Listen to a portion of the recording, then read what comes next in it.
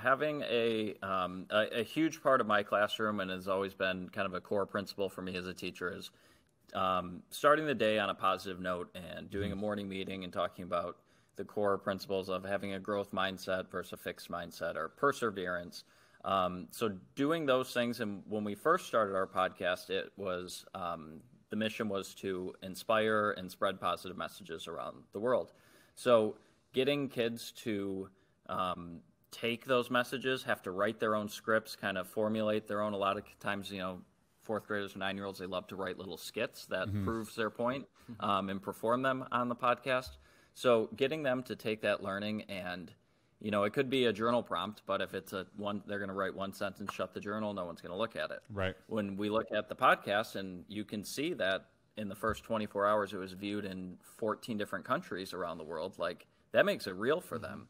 And it also kind of taps into that idea when we go around on the first day of school, like, oh, what do you want to be when you grow up? It's no longer doctor, teacher, firefighter, lawyer. Right. It's YouTuber, Twitch streamer. Right. So, like, instead of fighting against that, why not harness it and let them have a platform that's safe, that we are helping them cultivate and build within our school system. So I think that's part of it. So, yeah, another example I'll just share really quick is another time when we had to do a lot of learning ourselves, and that was when we were invited to go to Chicago to one of Apple's corporate headquarters, and we learned about some of the coding apps that they were offering, and they had this campaign, everyone can code. And so I'm not a computer scientist. I don't know anything. But they say that computer coding, or knowing that as a language, or knowing that as a way to convey meaning, is one of the most important skills that people will need in the future.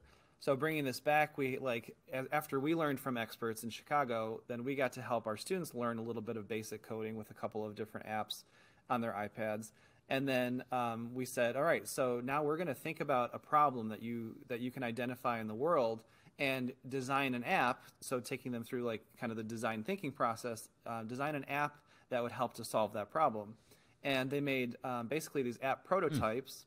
And then we had a showcase day where we took over the cafeteria, and we invited our school board members, we invited our central office team, we invited some of the computer teachers from the high school and middle school to come and check out their ideas, and their app ideas were amazing.